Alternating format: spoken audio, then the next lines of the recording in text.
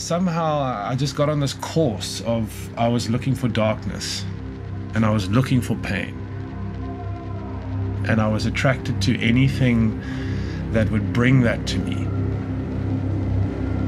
You know, I come home from school, there's just no one there. My mother now is married to this other man, and she literally had to say to me, God comes first, my husband comes second, and my children come third. So you're gonna have to deal with that. I started stealing. I remember the thrill of it. Like one day I decided to drink some brandy that my stepfather had in his safe. And from feeling like lost, alone, unloved, angry, I mean, that was my experience every day. Just this boiling mix of those emotions. I went to feeling perfect, whole, without problems, happy, smiling, laughing. I'd found a friend, like someone who understood me and accepted me and made me feel good. This is how it always was, actually. The thrill of how far can I push this? Soon I was smoking weed before school, Mandrax at like 15, puff chloroform, sniff paint thinners. I'd bring it in a coffee flask. I did everything I could to get high at any opportunity. It was just chaos.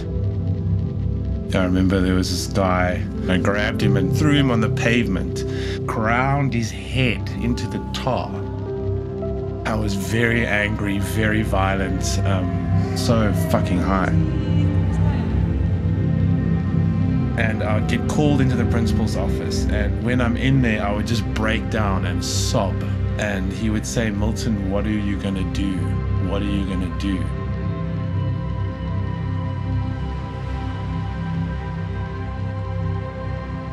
All the kids in my class made a petition to have me removed because I was so disruptive. And my mother tried to hug me, and I just stood there like stone with her like crying, holding me, you know, and just thinking, I will never give you anything. I was just saying to myself, I want heroin. That is what I want. I'm not even looking for the fun times. I just wanted pain. Yeah, I started injecting it. I mean, I discovered this drug is this force, this tidal wave that I had no ability to control. What I was doing was literally replacing every piece of goodness with this evil shit that has gone through this conveyor belt of pain and death. I mean, it's gangsters that give this to you. Killers, murderers.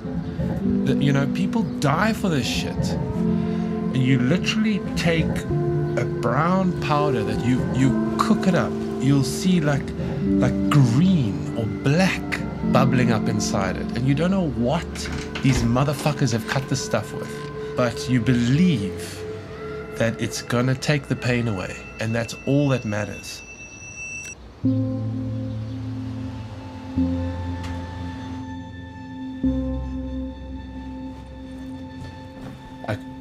All I wanted was love, man. You know, and I wasn't getting it, but I was also refusing to accept it. I can't learn shit from blaming someone else. That doesn't help me. I could have responded in any number of ways, but I chose that way. I chose heroin and crack and holding my mother hostage by way of my emotions. I chose these weird, fucked up ways of communicating when I could have just told someone how I felt. This is what happens for an addict. Every day you have to make excuses for your bullshit. Any amount of self-esteem that you might have had gets slowly just leached away in this endless cycle of pathetic inability to look after yourself and love the people that love you.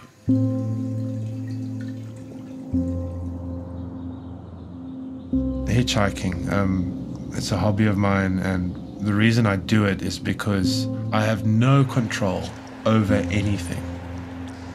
I don't know who's going to pick me up. I don't know how long it's going to take to get to my destination. I don't know when next I'm going to eat. I don't know when next I'm going to drink. I don't know what we're going to talk about. It's just me, a road, and God.